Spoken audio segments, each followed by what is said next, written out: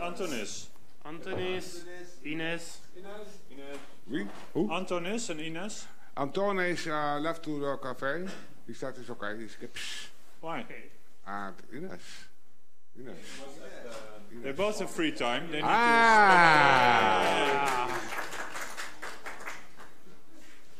Well, look at that. So we got now 1, 2, 3, 4, 5, 6, 7, 8, 9, 10, 11, 12, 13, 14, 15, 16, 17. Nice. Welcome to the Developer Ask Me Anything session. I would like to start with every developer saying very short their first name and what they did for Blender in the past year or something. Yeah? Hi, my name is Thomas Beck. I've got a bit of cold, so it's a bit weird sounding now.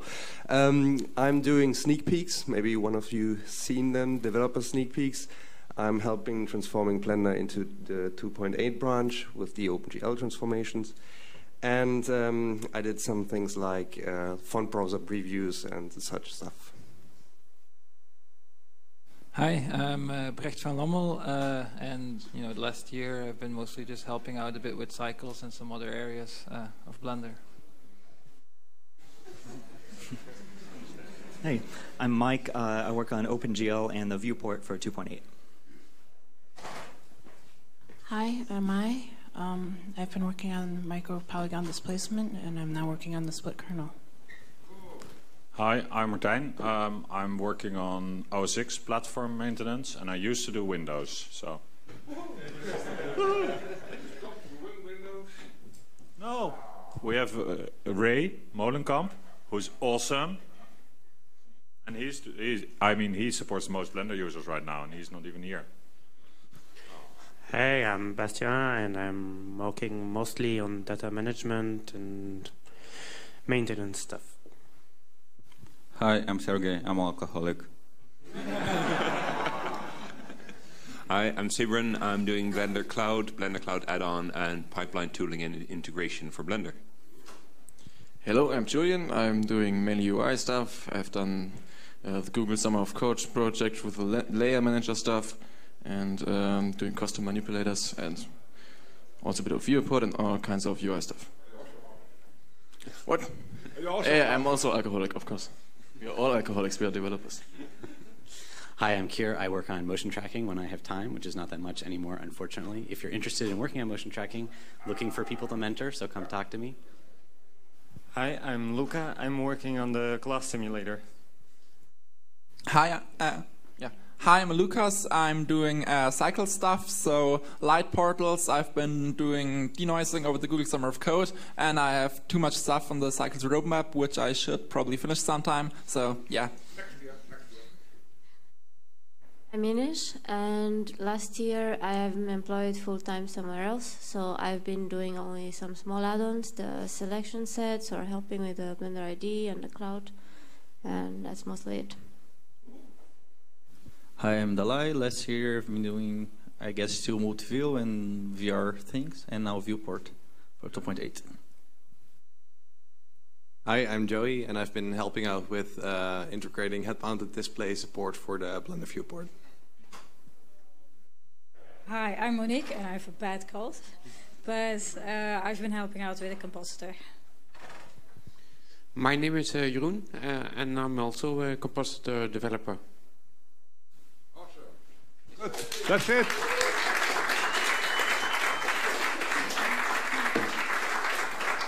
So the purpose of this meeting is that anyone can ask anything to the developers. So who has a question you want to ask to the people here? I will try to keep track of everyone.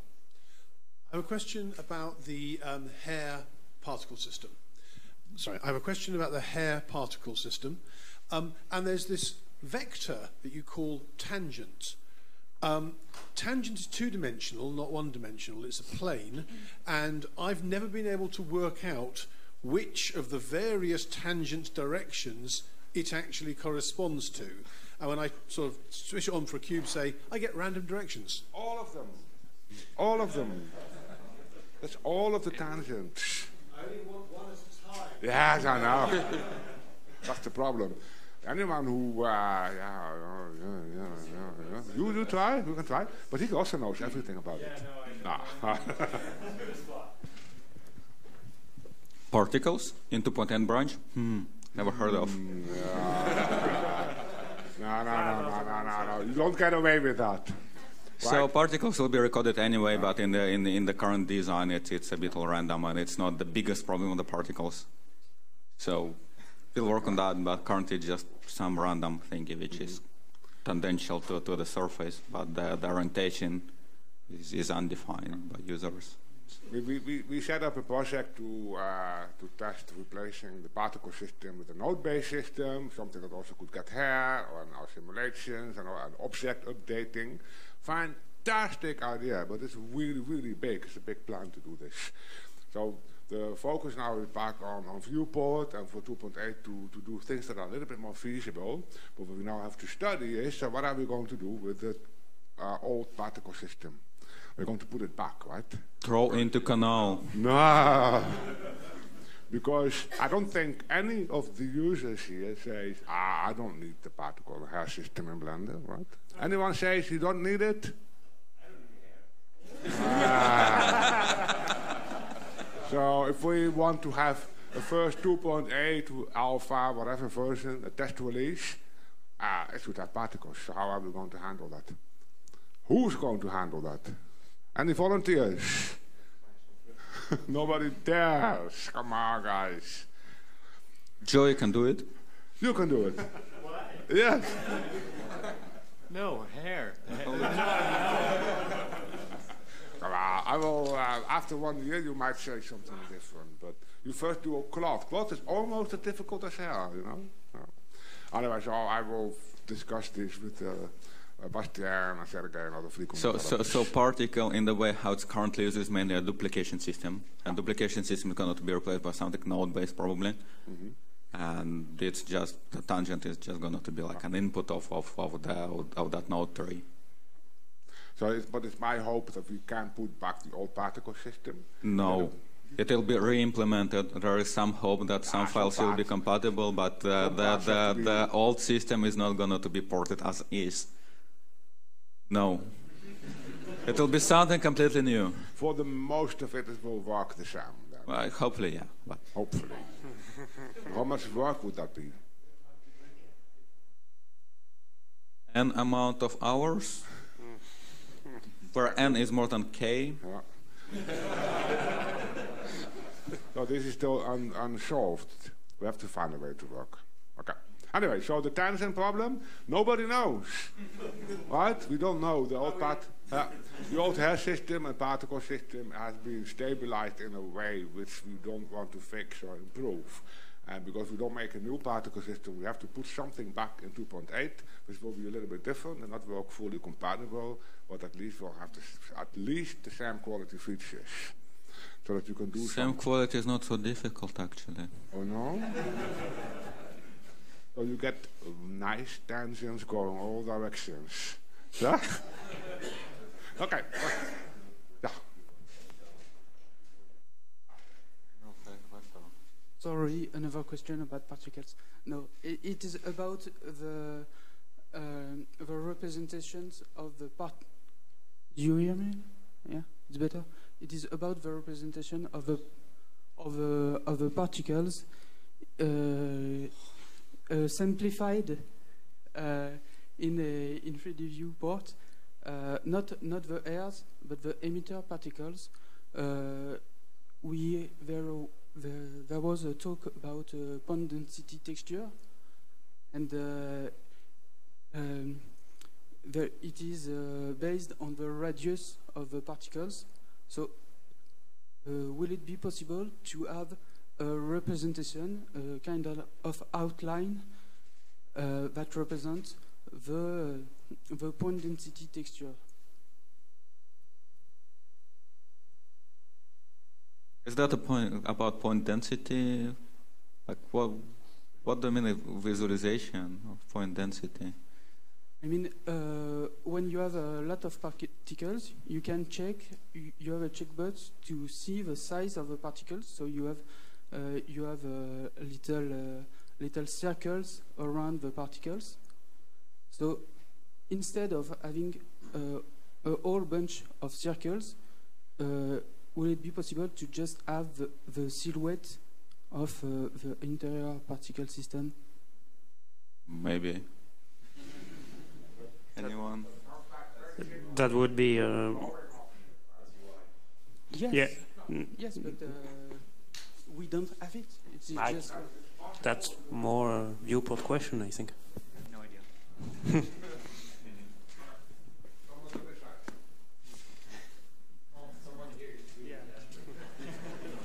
Thank you.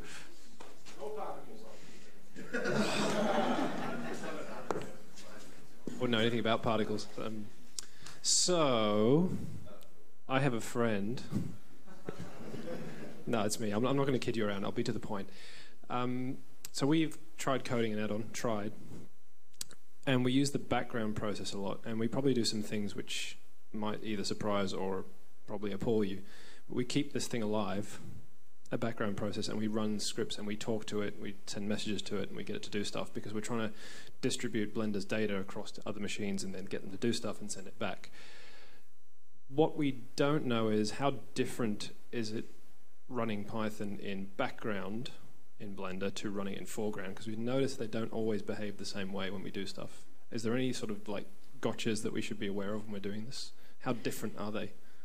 I'd say mostly you have to be aware of the context and operators things, because when you are running an operator, it's using what we call a context, which is mostly kind of a dictionary things which regroups what is available currently.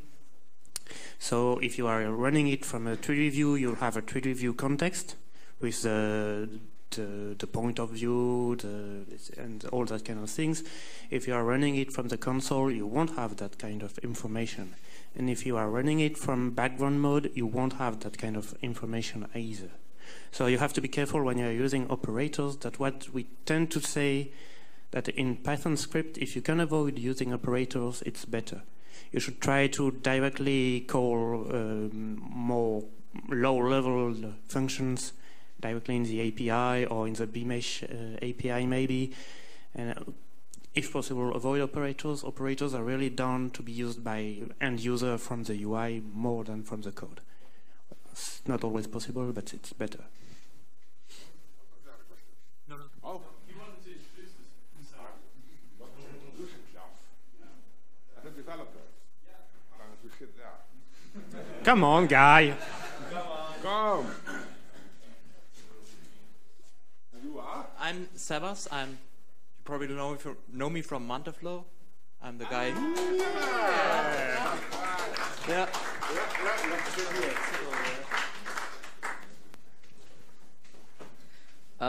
Could you explain the decision to postpone the nodal everything design idea?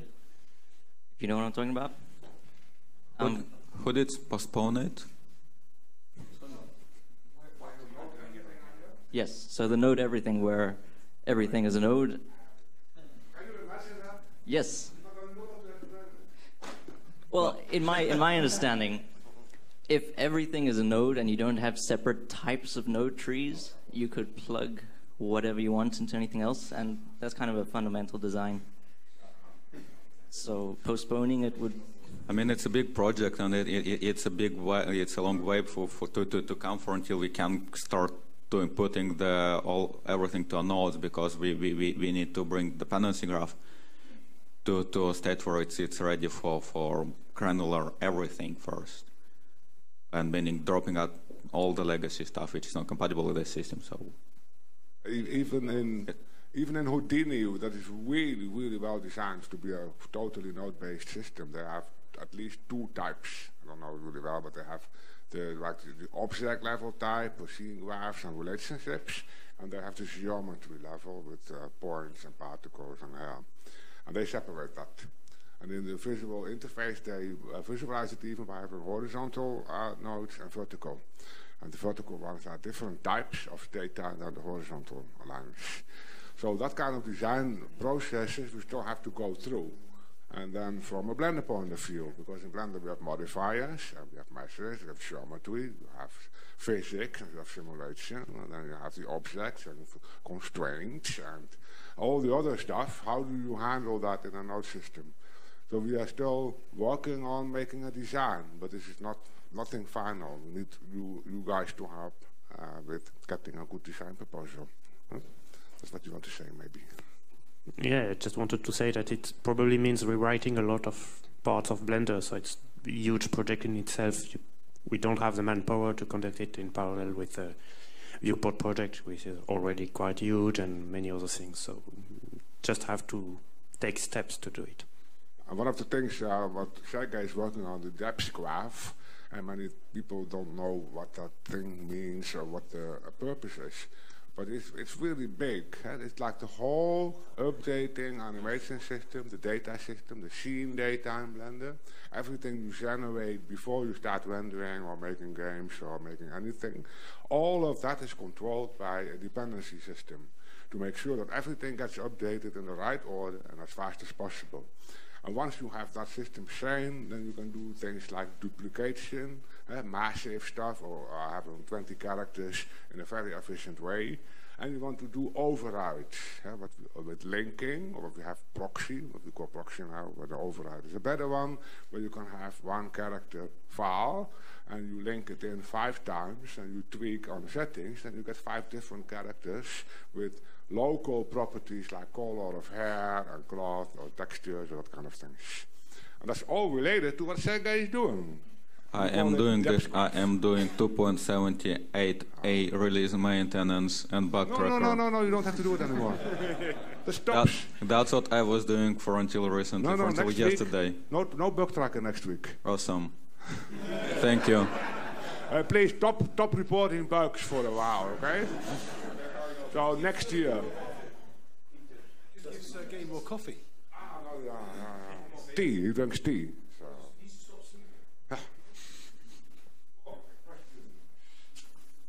Okay, hi.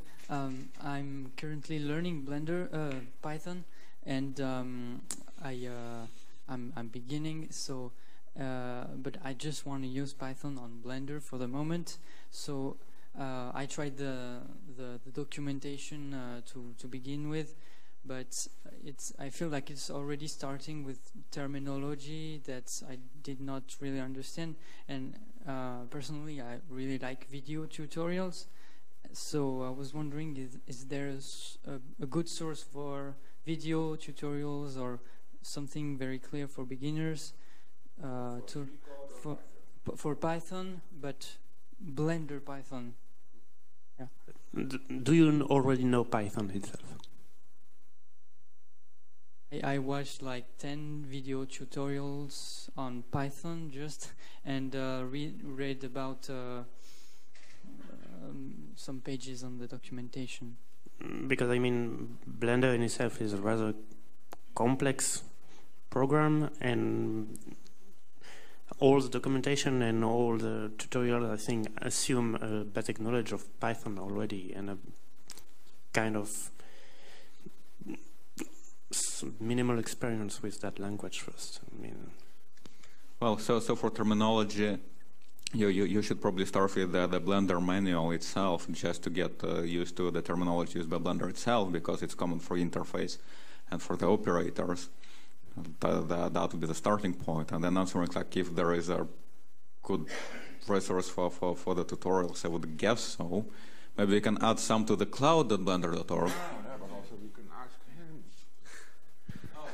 Yeah, I could do some tutorials, but it won't happen in the next month, I think. So if you could wait for 2 or 3 months, then I would gladly do some. Is it really true that developers hate documentation, right? True? No? Yeah, no. It depends. That's the problem with them. Developers don't hate documentation. I love reading documentation. They don't like writing them necessarily. So what is the trick to get you guys to write more, or what would you do? I wouldn't do anything. what I do have, because I've been busy with the Blender Kids, but more on the educational side, and the German Python community, they have donated a course on learning Python using Blender. It's the PyMove 3D, and they've donated to the P3D 101 education part. So I can give you the website, and it's a really nice tutorial where you just start learning functions and parameters and that sort of things using the Blender interface. So that might be a nice startup for you. It's b3d101.org. b3d101.org. B3d. Okay. bblender3d101.org. And I know the German Python community have been doing these courses for already 3 years at schools in Germany. And they're very happy about it. Because, Kier, I heard that in Google, the trick is that the managers have to do the documentation and then the coders can do the code. Is that true? That's not true. Oh. I thought it was a brilliant idea, right?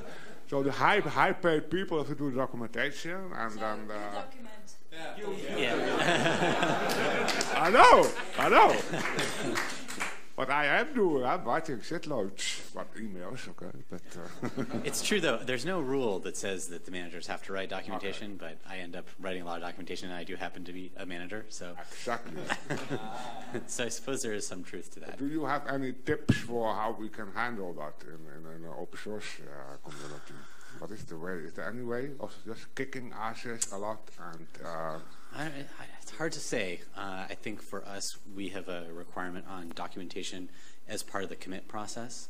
So you can't just land your patch. It's like you have, there's a checkbox for a bunch of things. Code review is one of them. Documentation review is another. That has to be done before you can actually submit it. You can also make a user committee approve on commits. So the commit only gets in if a user can understand what it's about. What? No. So that means you commit with pictures and nice diagrams and with awesome and that kind of things. No, okay. Was an idea. Was only an idea. So, Ton, once you get back to code and you wanted to push something, you'll say, nah. Where is the documentation? Exactly. I will reject all your patches. Yeah. And we will go to the patch tracker, which you hate. Yeah. Okay. Read my my commits, they're always very nice. I had lots of example files all days, and I posted the docs. No. Oh, yes. Prove it. I will. Okay, there was somebody there, and then you. Okay?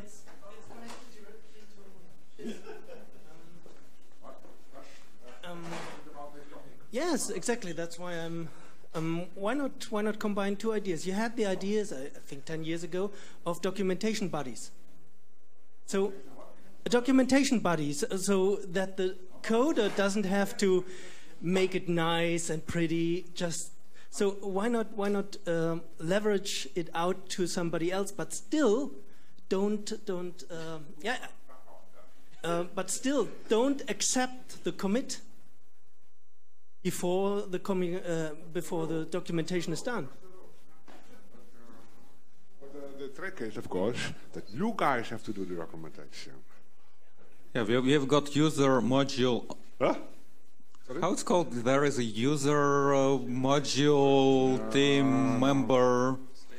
What Peter said is right. I mean, we have module teams in Blender. We call that modules, like the sequencer or text editing, or lots of modules in Blender. Every module has a team, and the team has two roles: as owners, people who can make decisions and planning and stuff, and team members. And we would like to have every module always artists and users on board, people who give feedback on the modules, and people who can help the developers then also to provide them with nice demo files or with some text and tutorials. And a great example is, of course, what happened with the motion tracker. We had Sebastian teaming up with Sergey, and that was a great feedback system, because Sergey could do his work, and you were showing off how awesome everything was going to be. Yeah, it was fun. But it is usually fun, especially if it's in development in an area where you feel connected to anyway. you can help out. So go to wiki.blender.org, and could you do that? Wiki.blender.org on the computer? And there is a contact developers link, and then you have all the developer mailing list. And there's also a way to find the module teams with the names of the people who are responsible for specific parts in Blender. You were first, right? Just a short suggestion regarding getting into programming with Python. So there are quite a few open university platforms online. And for example, on edX, there's a course from MIT regarding object-oriented programming in Python. And I think doing something like this in the beginning is really helpful and makes your code much nicer. And yeah, especially if you then want to code bigger things. It's, yeah.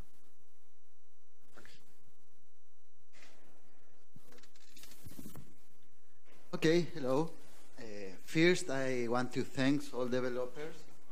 I'm a developer too, and I really love the risky that Blender development are. You know, go through the barriers, and like when Python goes from 2 to 3, Blender says, "Oh, go on from 2 to 3 in Python," and all Python community in production doesn't go to 3.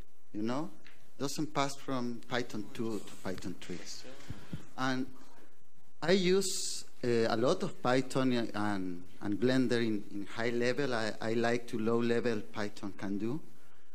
And I have a question about, you try the latest Python, but in the Python community there are subtle interpreters, you know, like Py. You know that the snake who eats his own tail, you know?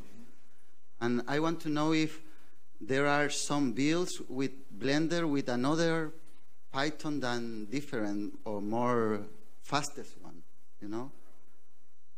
Not to my knowledge.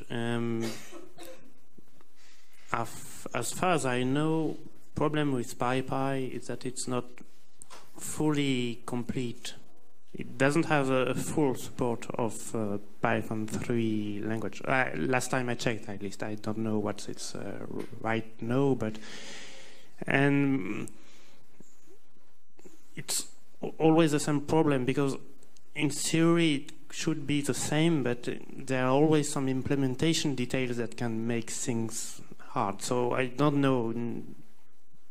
I don't think it has ever been tried so far, and it could be interesting because PyPy has very nice. Yes, it has very nice performance improvements in some points, but well, again, more time to try to get it working and everything. So yeah, there used to be a problem with painting modes. That when you have a very dense mesh and then you zoom out, so you paint the mesh and it's like you see only black lines for the wireframe, and then you zoom in again and some triangles haven't been painted at all, and this used to be a problem for vertex painting, texture painting, and weight painting, and for a long time actually, for sure. Yeah, I'm talking about Blender. But then this problem was solved like a year ago for 2 of the modes. I can't remember which 2 of those 3, but one of them still has it. It's like very weird. I think it's the same problem for the user brain. It's the same problem, and then it's solved. And in some areas, in others, it's not. I come here. Yeah, actually we had a Google Summer of Code project on that topic this year, and I mean the guys pretty much finished it. I am guilty because I didn't have made a real review of it yet, but it should be able to go in master pretty soon, and it's pretty much changing the way we are doing the detection of the features we are behind the brush to something more modern, more efficient, and that's it. It's nearly ready. I just have to find some time to review it seriously, and it can go to code. You shouldn't be, I mean, we make fun about it, but of course we want to have people to report things in the bug tracker. Yeah, of course, it's very important. Yeah. That's also good. So I want to encourage anyone here to do that, but also you can help out if you have some time. It's fun to be there because you see people reporting things, and then you can take their examples and check if you can reproduce it. Because a bug tracker is not about you to say, I have a problem. It is you to make sure that the developer can reproduce the issue so that he can work on it. It's not a support system, it's about a system that helps making Blender better. That's the whole goal.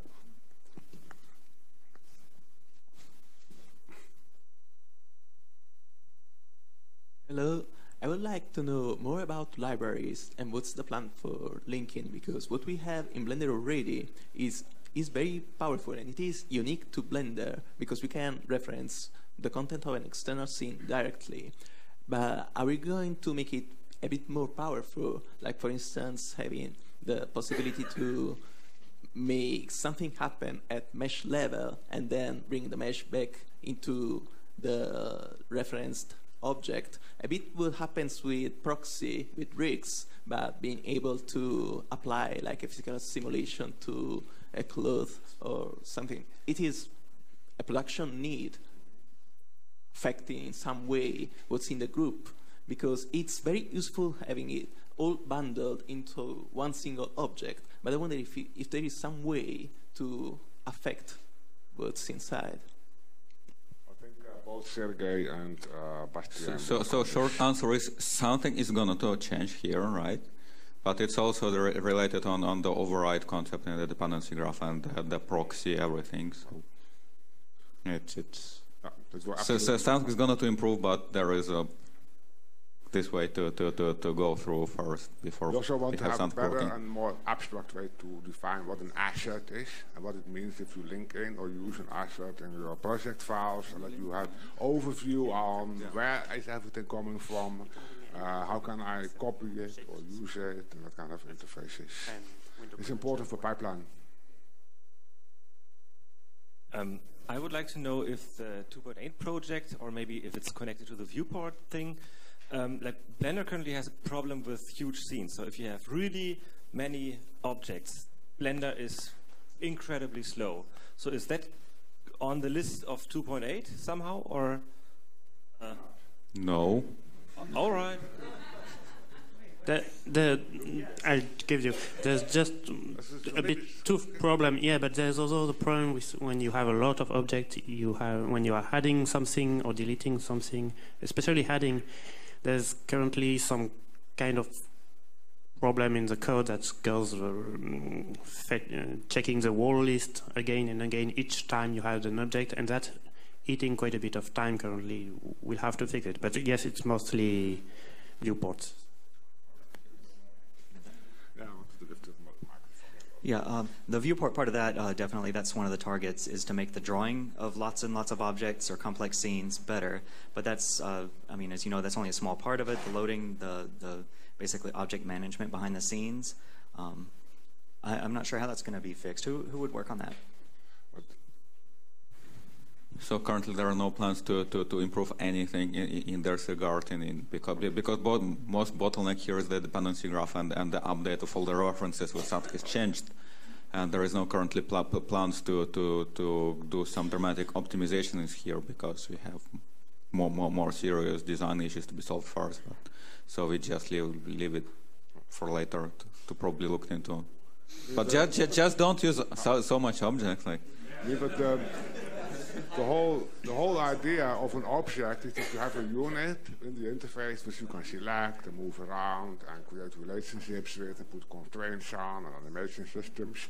So you have to make that unit useful. And if you say, yeah, I want to have 10 million objects in my interface, then you are abusing the concept, because why would you? You could also say, I can have 10,000 particles and I'll use a duplication system to manage it.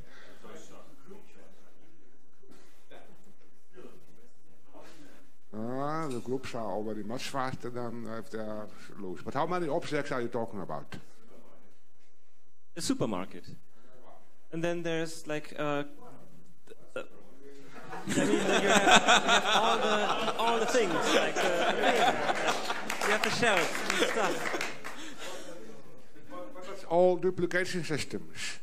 Instead of using single objects for every package, you can make one package and duplicate it. Okay.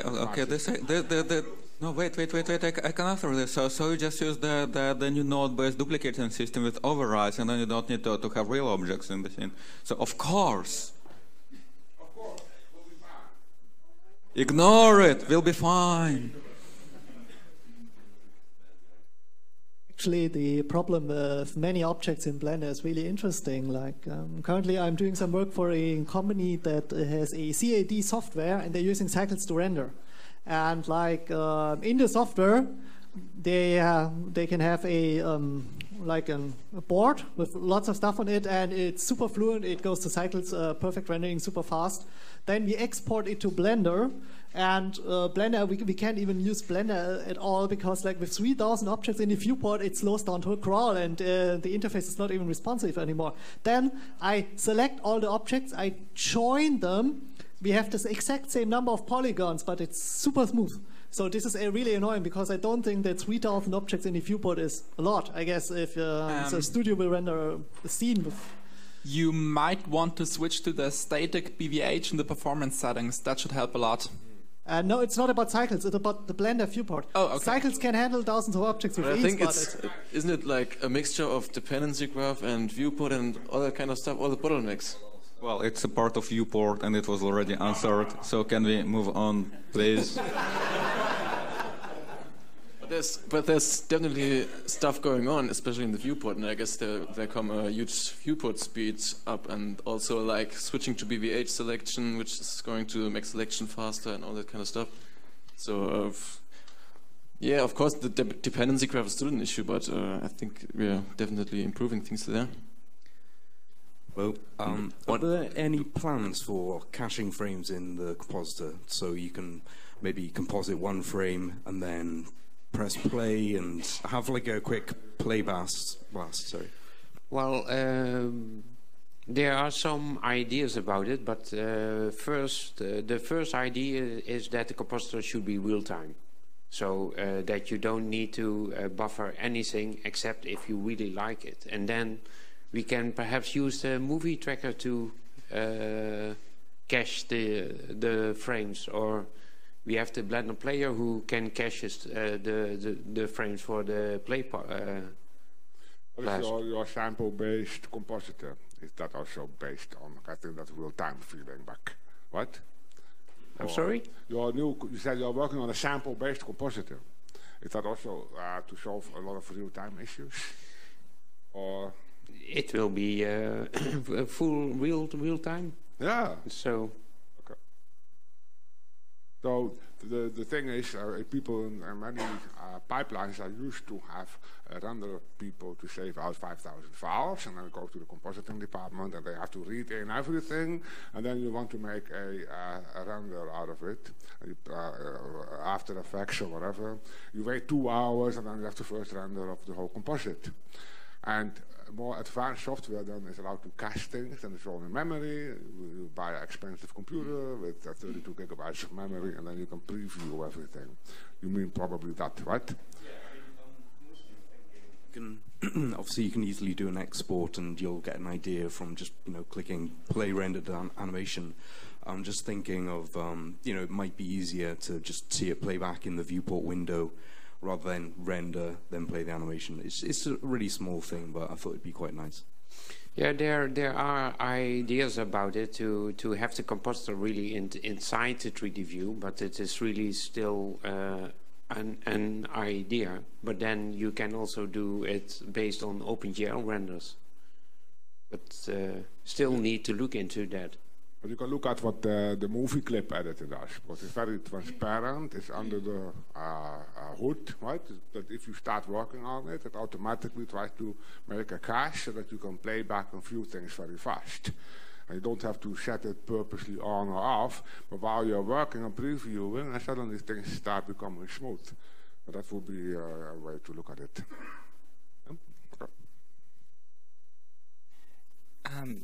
Could somebody delete the 2.48 or 2.49 Python API documentation from the internet? Please? Delete no. Where?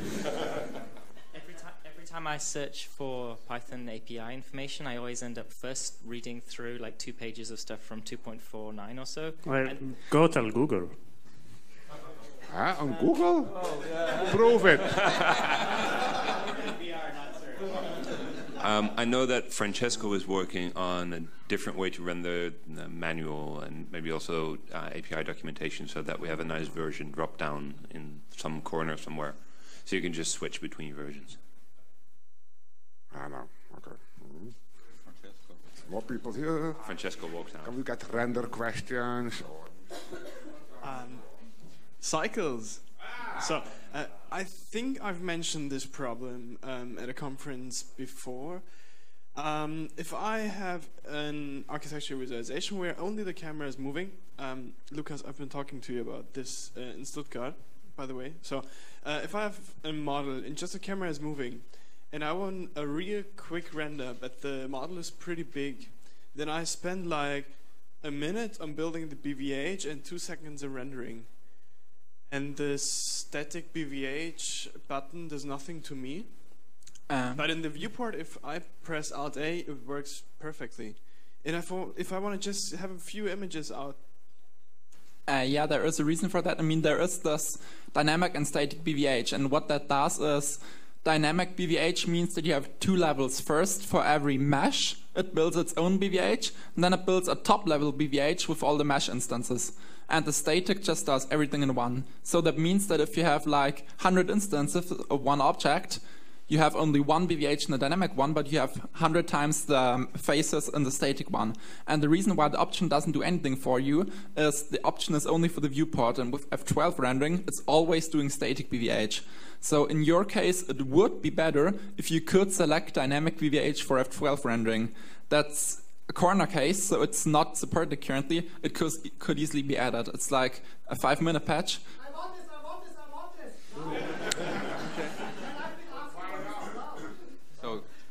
So I understand it correctly. It's more like hooking up more data to the persistent data option, which for currently only support images.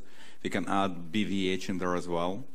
That would solve the performance issue, if I get it correct.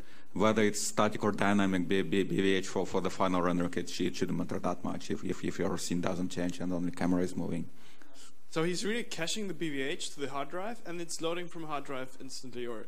We removed that option because it was overflowing everyone's hard disks in one day. Oh, we had that. Okay, now I get it. All right. So we just needed to bring it back as in memory cache. All right. Also, the BVH. All right. So one question.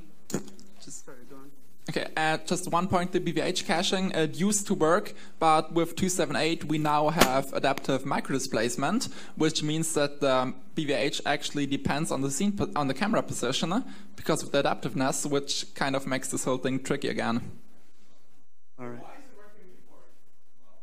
Because in viewport it's not retessellating. You can actually check that if you put the camera like close to the object. In what point you go Shift Z, and then you move the camera. The adaptiveness doesn't update, but it should update for F12. Quick question: is Blender ready for rendering production quality animations? Is there any drawbacks which one needs to be worried about? Do we need to go to some other rendering engine like Cinema 4D or something? Well, we render Cosmos Laundromat internally in Blender and Cycles, and it's kind of production quality, I would guess. Yeah. So is there any limitation? Like if we do a full-fledged film rendering, say we are doing in Amazon Web Services, and say 2 hours film, and it takes a lot of time and processing, and then at the end we find out that a lot of things went wrong. So what do we do about it? Like, is there any problem, or it's perfectly fine and we'll be okay? Once full animation is done, everything is done, scene is set up, and then we want to do a full rendering of the film. Yeah, so it takes a lot of time for rendering. Yeah, so we'll be using Amazon Web Services. So we are making a feature film. We want to use Blender, We want to know, is it okay? Is it production ready? And is there any problem? So which we need to be careful about. No? But what are you using currently? What are you using before?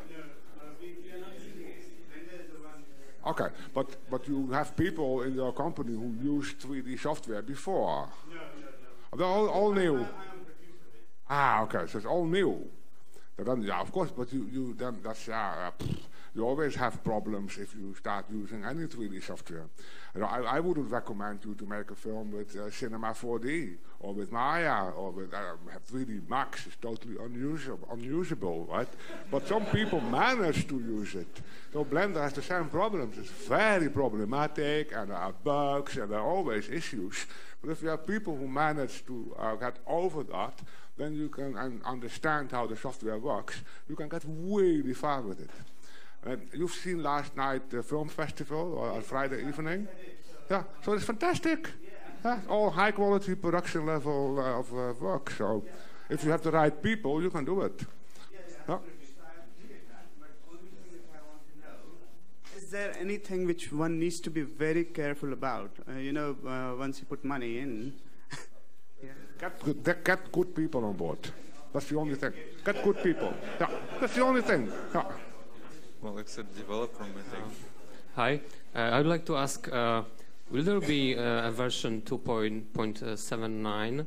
Yet this topic is forbidden for until January 2017. So second question, when the when the 2.8 version is out, will the previous branch be supported or will be left to rot? No, we will just merge 2.8 branch over the master and keep moving from that point. It's similar so any to problems within 2.7 will be left without fixing?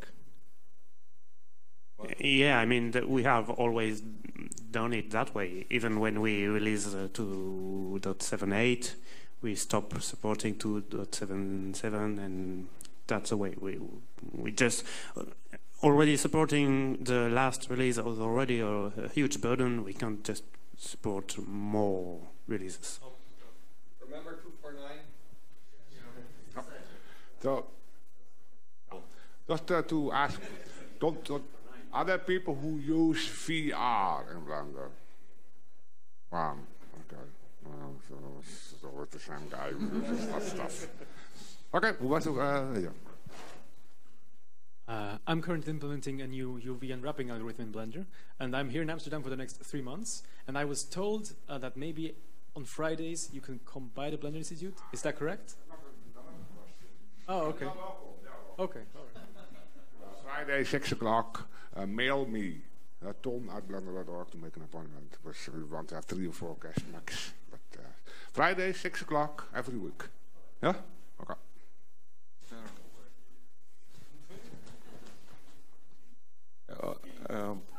I have a question about versions. Will there be a 2.781 version or? No, that's just kidding. I saw in the roadmap for 2.8 somewhere thrown that there will be some kind of support for USD, Universal Scene Descriptor. Is there any specific plan for that, or just nice to have? We're looking at it and we're using it as inspiration on how to work on things. We're very interested in file format supporting it, but it does need support in Blender itself. And the biggest hurdle there would be, again, overrides. So again, we come back to Sergey. Wait, I won't give him the microphone. Bye. Yeah, it's going to be really well supported. I see. I was in Los Angeles at the Pixar launch of USD, and even though it's really promising and fantastic, etc., but that is still not finished. So they're still looking for help, especially from Autodesk, what they try to set up to get the character files to work. Because currently the character pipeline they have is designed to work only with Presto. Presto has a way of defining characters and deformations which is insane. Nobody understands it, or somebody tried to explain. I still don't understand how it works. But no program in the world is doing this. So if you want to have Blender or Maya or Modo or any program to use USD, they first have to make a USD description for characters. And we are waiting for that. So it will take a year, I think. I have an additional question still about file formats. Is there any plan, or I don't know, any specific or wishful thinking plan to make part of the file format or even the entire file format human readable, like have a text part of the file with some of the parameters, like for instance, like with Lux render or other renders have? Quick answer: no. We still binary for stuff like where you need to investigate it or something like this. We have a bundled blend file Python script which goes over all the data blocks and handles everything you need to worry about for you. Part of the reason for that is because our file format changes every so often. So if we decide, okay, so this is format, and someone builds in protection on top of that, and then we change something in the file format, then it's yet another thing to worry about of not breaking, which you don't want to commit into. And another issue is that all the human readable formats are really slow to read. And maybe Bastian also wanted to say something. Yeah. Well, besides the performance issue too, because loading textual, you know, when you are importing OBJ files, it can take ages compared to a binary FBX file. So, but we do have a tool, a script in the sources tools to get representations of Blender files as a JSON file. So, yeah, of course.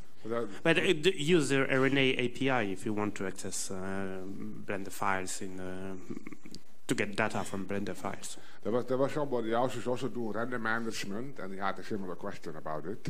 And it was not so much about having a human-readable blend file, but it was about the pipeline for rendering. With all the properties for scenes, the image sizes, tiles, and all that kind of stuff. So it was not that you wanted to have a blend file in ASCII, but you wanted to have the render settings in a file which you can handle. And probably that's more what you mean. Yeah. But the beautiful thing in Blender is, of course, the Python API. And the Python API gives you access to all the properties. And you can very simply define a very simple file format yourself to save all those things and manage it and have it all automated. Huh? I have a question just about detecting changes in Blender's data from the Python API. So I think there's a couple of ways that Python lets you know that something has changed. One's through isUpdated.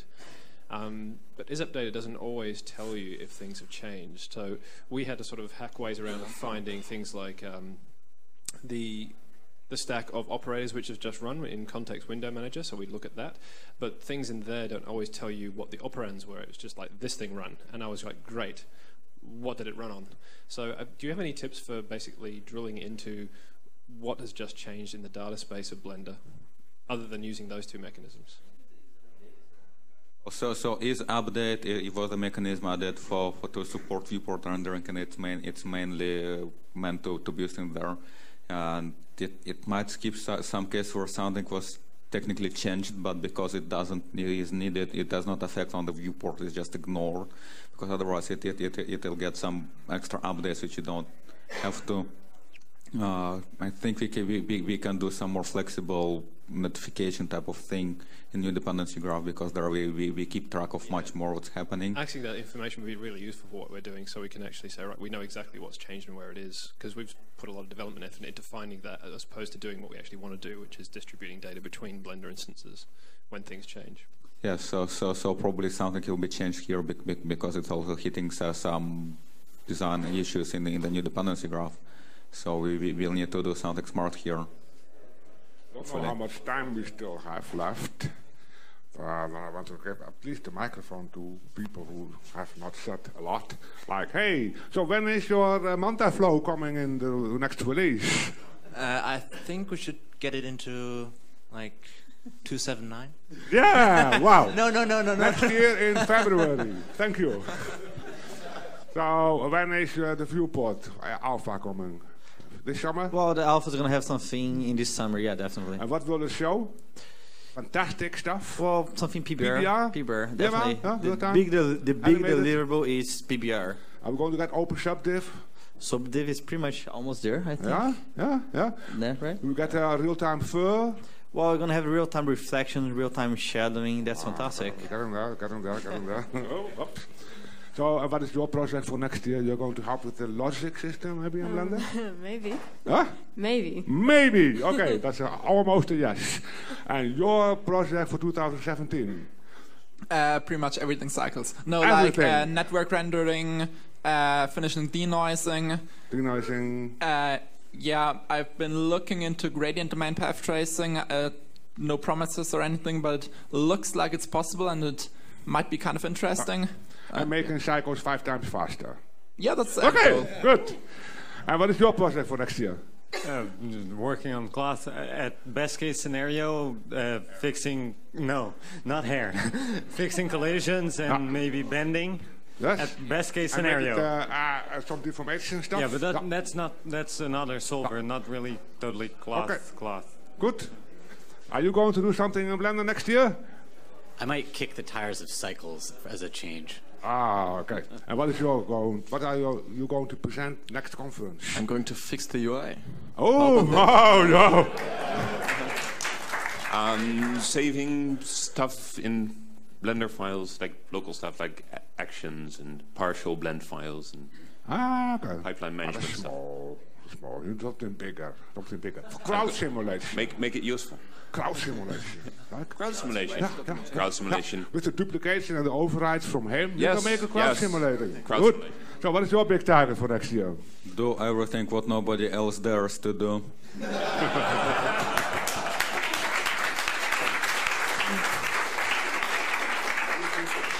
Finish the asset management. Come on. Hey, are you? I'm finding a new OS6 maintainer maybe, and then coding. Come on. On Do you want to something. do some cycles development? Yeah, maybe. Maybe. Yeah, I need to find a maintainer first. Yeah, I know. You shouldn't make so many kids, right? That would also. Yeah. Well, he's making new maintainers. That's right. New generation. So, what are you working on next year? Cycle split kernel. The split kernel. You're making it super fast on AMD, right? So, excellent. Good. And your big target next year? More wireframes. Definitely more More wireframes! And what is your big target? It is so secret, I would have to kill you. If Well. So the sample compositor is going to be released in first version. I can put it into master, but I think that people will No. follow me But afterwards. by summertime next year, we have more? We are continuously developing on it, but it is really on from how much time we actually can spend on it. So we can't say from in 1 year But we you can have already it's plan finished. that because we spend 1 day per week on this, and then. Yes, let's expand the conference to several months. Then we continuously can develop. Okay. On it. I ask you again next month. You will. Monique, you're working with him on the sample system, or Yes. you have something else? Of course. About, yeah, I know. I'm working on the sample system and Blender for Kids thingy. Excellent. We talk about that. Yes, I know. And you, getting Joey, busier. when is OpenHMD going to be ready for 5? It already is. It's already in. But it's him, right? He decided to last minute change some buttons No, to no, different no, places, no, and no. because I want to make it good, man. Like shit and like. Okay, these are the Blender developers.